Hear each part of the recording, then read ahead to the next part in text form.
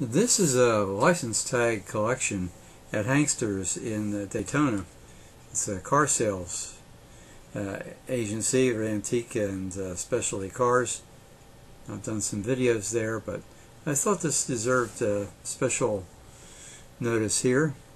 A lot of Pennsylvania plates, and I have a lot of antique Pennsylvania plates too.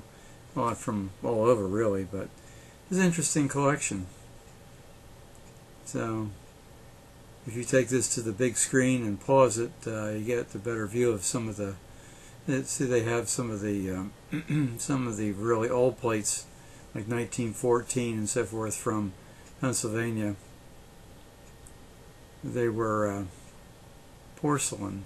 There you can see that 1915 blue and white Pennsylvania upper right hand side. That porcelain was brittle. It was very durable, but if you cracked it,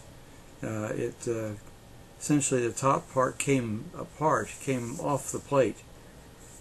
So those porcelain plates, many states used them early on, are pretty rare and pretty expensive. There you see 1914 black and white Pennsylvania.